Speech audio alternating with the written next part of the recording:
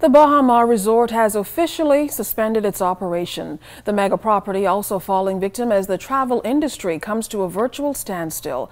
Baha Senior Vice President of Government and External Affairs, Robert Sands.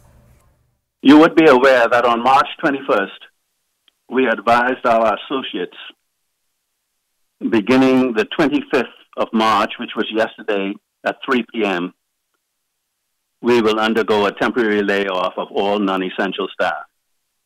I can confirm that that has been completed.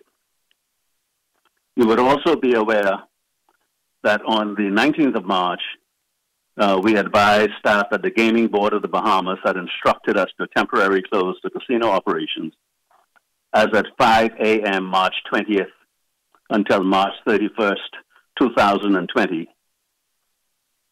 That has also been completed. So as of to date, we have temporarily suspended all operations at Baha.